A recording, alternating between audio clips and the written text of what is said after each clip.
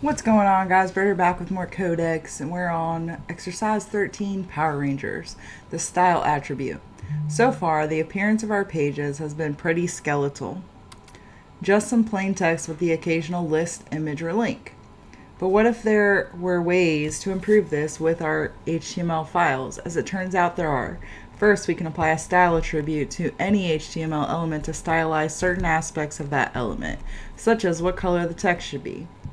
The attribute uses a special syntax where a style is made of a property, i.e. color and value, red separated by a colon. Multiple styles can be applied to a single element, but they must be separated by a semicolon. The following is the rendered paragraph with our styles applied to the span elements. Roses are red, violets are blue. The color property sets the color for the text of an element. The text decoration adds the text formatting, such as underline, similar to what the bold and B, I, U, and S elements do. This is actually a language called CSS, which we will learn in the next course. The style element, using the style attribute for a few elements is one thing, but what if we want to add styles to a bunch of different elements, or what if we want to add the same styles to each instance of a specific element? Alternatively, the style element can be used in the head to style our elements in the body. Elements can be selected inside the style element using curly braces. Remember when we learned about the class and ID attributes? Inside the style element, you can use a period class or hashtag ID to select one or more specific elements that have a matching class or ID respectively. In 1993, the Mighty Morphin Power Rangers premiered on TV, fighting forces of evil. The 5 original Rangers were each represented by a different color. Create a new file called Power Rangers, copy-paste this code in the body element, insert a style element in the head, then apply the following styles in the style element. So let's copy and paste this here. I'm going to run that. It doesn't run because we don't have the rest of our code. So let's go ahead and do that. Doc type HTML. HTML, head,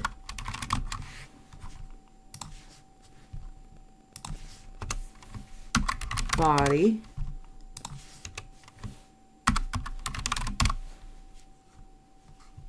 alright, still nothing. Whoops, I was trying to do this here.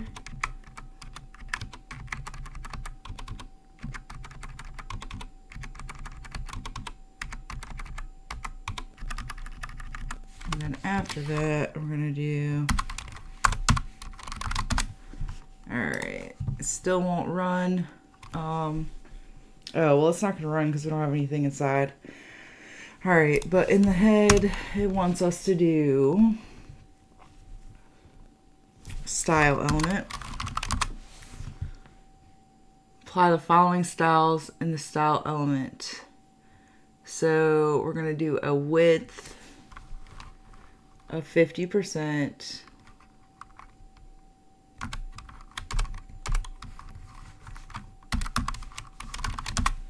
Alright, let me take a peek up here really quick. Style. Okay. So then we're going to do a width of, I don't know if this is right.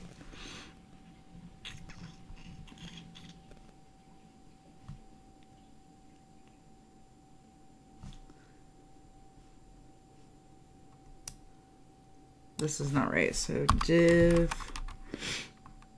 and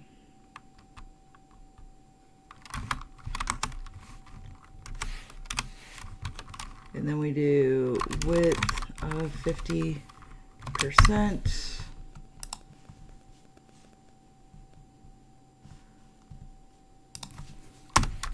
height of 100 pixels,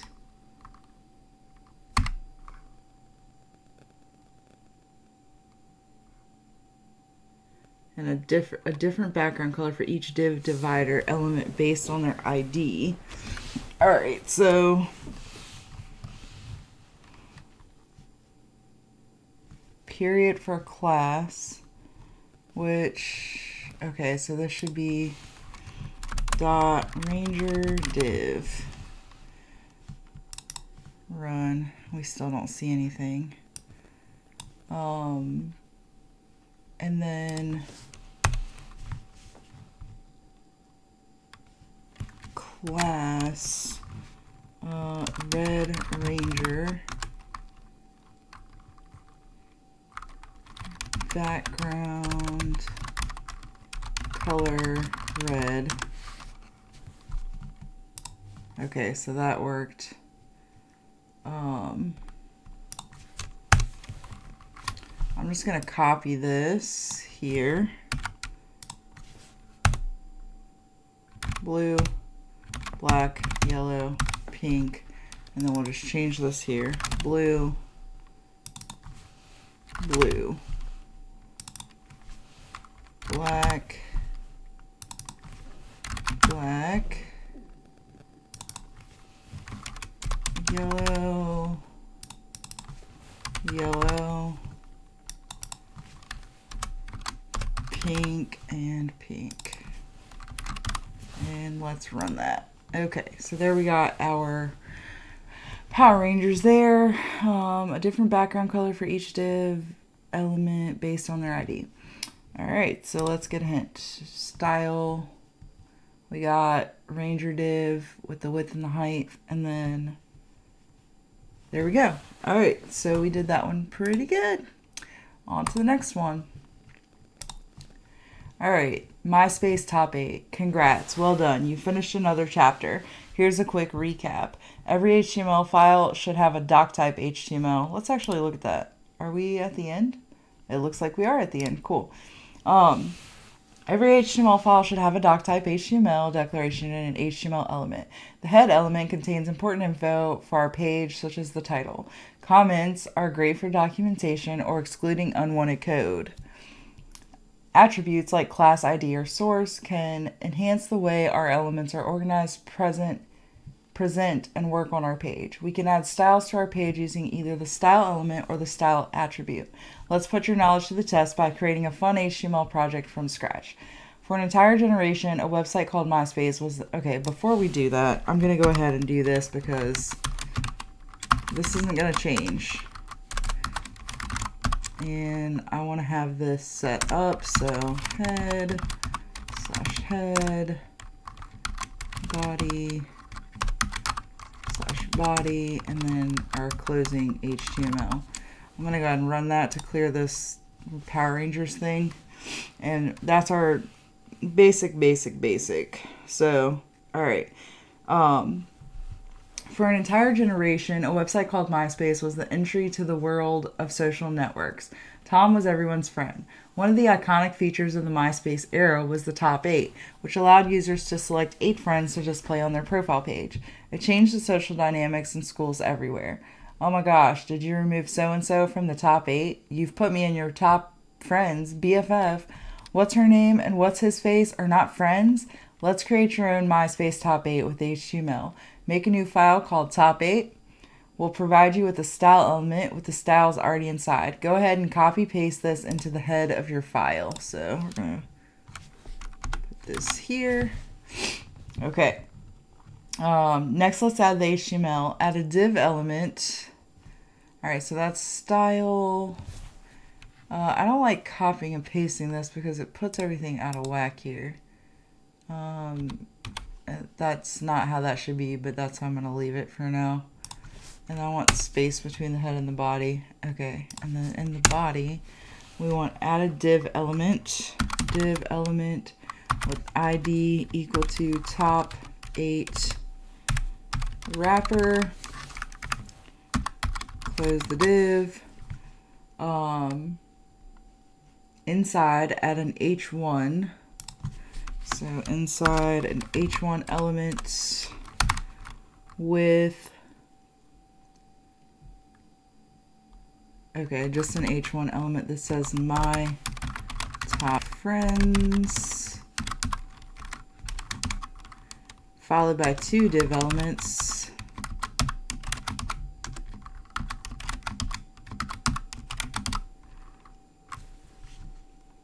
That each have a class. I should have done 1 and copied. class equal to friend card.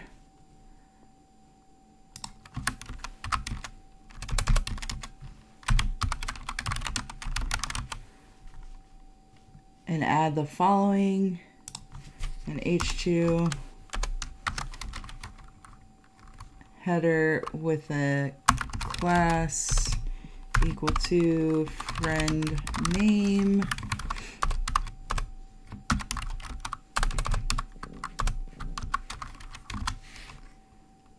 and an image element.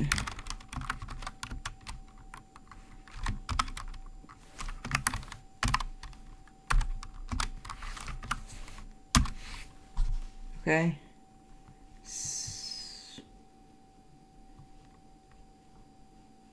Okay, so friend card, friend name. Let's run that. We got the my top friends thing, so my top friends, H1 friend card.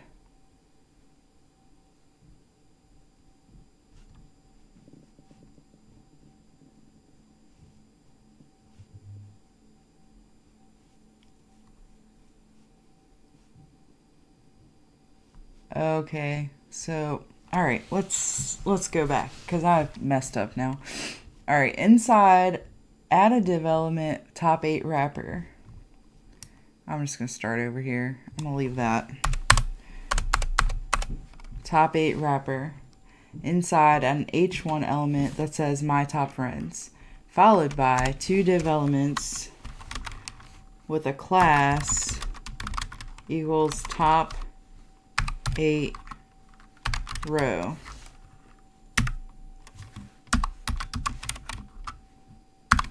Okay, so copy this, paste that. All right, inside each, add 4 more div elements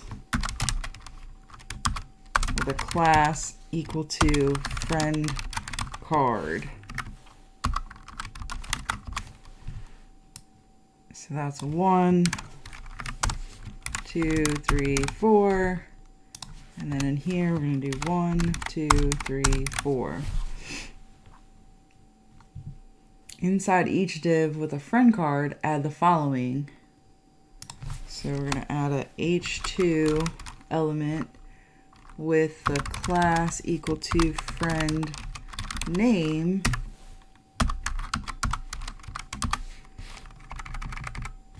And I'm just going to make up fake ones. All right, there's ghost face there.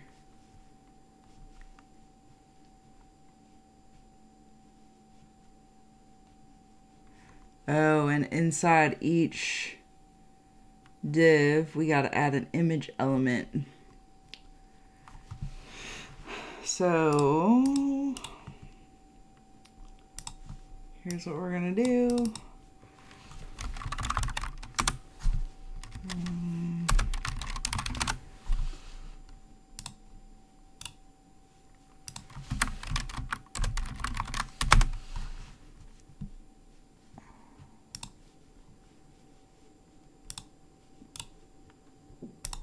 Alright, so that's ghost face, and then inside there we also need image source equals that, and then alt equals ghost face, and run. Alright, and that's really big, so I'm going to put width equal to 200 pixels.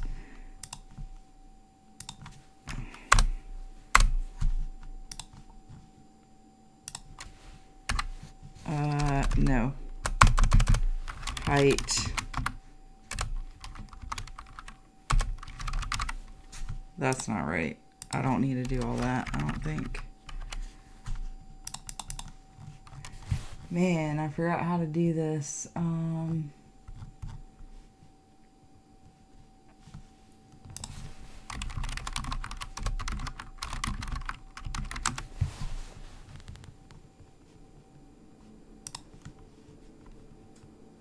Yeah, I was right.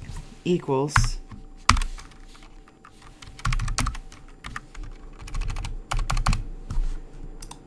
There we go. I'm going to change this.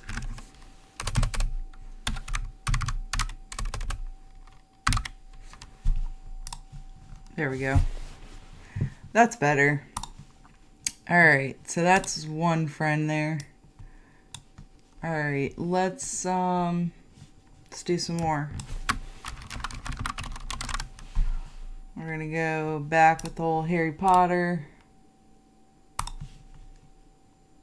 Actually, let me copy this and paste this inside of each one, and then I can just go change it. Or actually, we can just have it all be Ghostface.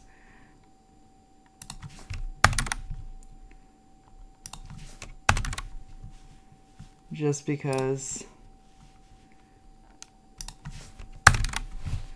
Run.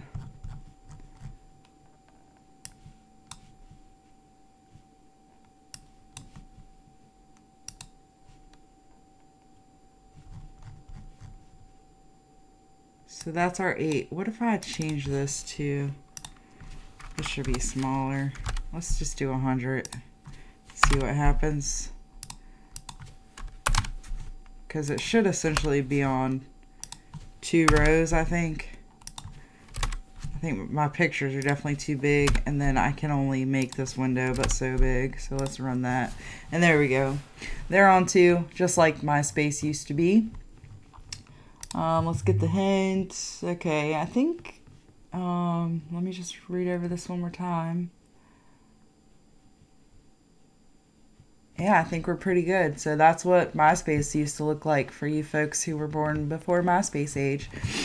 Anyways, guys, I'm going to go ahead and end this episode here, but I think on the next one we're going to be jumping into the CSS. Let's hit complete here. Close. We've earned a new badge. Let's go back to HTML.